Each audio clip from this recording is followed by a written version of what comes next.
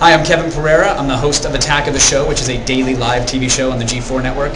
And I get asked often, actually, if there's any pressure to be, I'm a 25-year-old male, so is there pressure for me to reflect the demographic or to dress a certain way or act hip and cool in social settings? And I think there may be. I'm blissfully unaware of it. I dress the way I want to dress. Often on the show, I'm wearing the same T-shirt I came in that morning to help write the show in.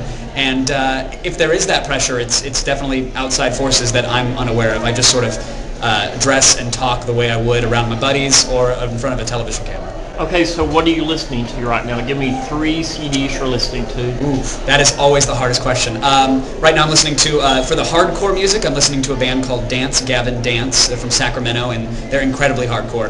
The music nut in me, I'm a jazz fan as well. I love the Deer Hunter because they mix rock with the jazz as well. I love the new Girl Talk album. That's already 3, isn't it?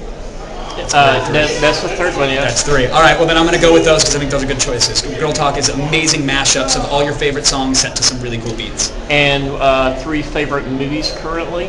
3 favorite movies. Huge fan of Iron Man. I don't know anybody who has seen it.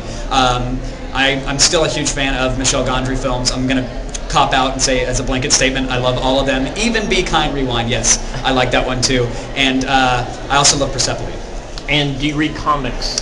I do read comics. I don't read them nearly as much as I probably should for hosting the show that I host, but thankfully I have the adorable Blair Butler, who is our resident comic book guru. But I still dabble in them. I love Event Horizon. I still love the Punisher comics, and I love everything that Marvel does as well.